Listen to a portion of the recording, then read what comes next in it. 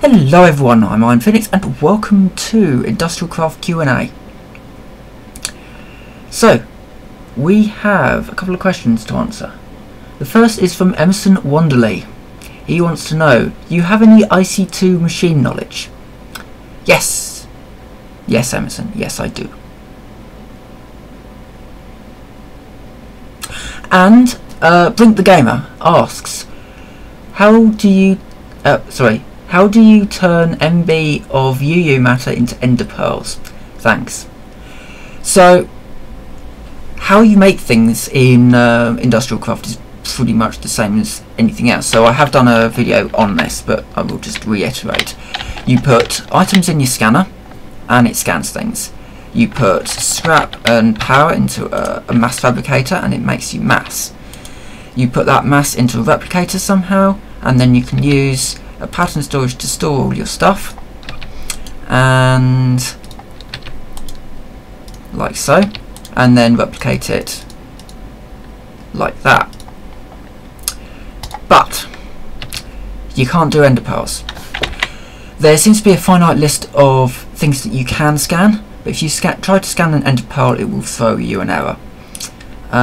If you try and scan dirt, cobblestone, diamond should work, and though I haven't actually tested that, and iridium, those should all work fine. There's probably others that you can mess around with. Cactus probably works, and string, and wool, and wool doesn't, I don't think, but string should do. So that's the scanner. Not everything will scan. Ender pearls are one of those things that just won't scan. This may change, of course. It is experimental, so things are liable to change. Things have changed in the past week or so. I haven't got the latest build, but let me just go through some stuff. So the latest build is now 3.4.4. Basically what happened was that scrap value has been changed, and then Greg managed to break something quite major and then spent 4 builds trying to fix it. That's pretty much all that's happened. So it's not worth me updating until there's actually some big major change. So yeah, that's that really. If anybody has any questions, please be as descriptive as possible. So Emerson Wanderley, if you would like to expand on that, I would be all too happy to do a video or just reply in chat, whatever, with some more descriptive information about a specific machine that you're having trouble with. But just try to specify a little bit more, and that would be great. So I'm about to show you something else in a second, but let me just kind of set that up.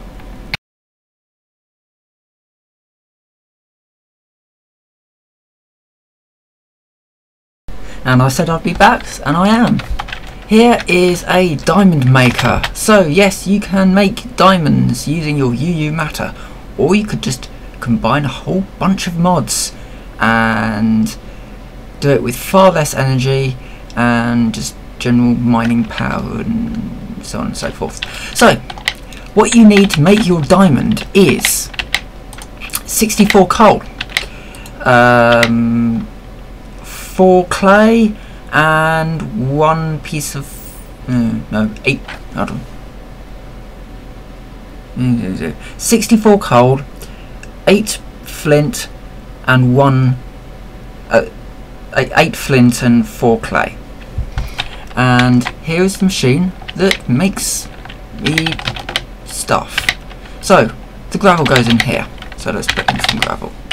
Let's put in a lot of gravel. So all the gravel goes in there. Next in here goes all the coal, not charcoal. Just all the coal goes in there. And then in here goes your clay. So the clay is taken into the electric furnace, where it's baked into bricks, where it's turned into a brick block, and then it's taken along here and it's put in the centre of here, where it gets turned into diamonds, which come out here. Your coal gets macerated into coal dust, which goes into the auto workbench, which combines it with the flint that's coming out of there, so the gravel gets turned into flint, to make your cobalt. Then that's going through here, and it's being compressed into compressed cobalt, and then that's the final one, and then it all gets compressed into here. And that's how you make diamonds, and that's how I make diamonds on servers when I've got loads of coal and not enough diamond. Instead of going on mining trips, make some diamonds. It's easier. So if you are playing Industrialcraft 2 now and you think, oh god, everything requires so much diamond, just make your own. You don't need a UU matter system to do it. Most of this, I think probably the most expensive parts of it is probably the RTG, because, well, I just use that because it's a simpler way. But you can use any kind of method here. You could use coal or any kind of power generation, really. So without the RTG, the most, these machines are probably the most expensive parts.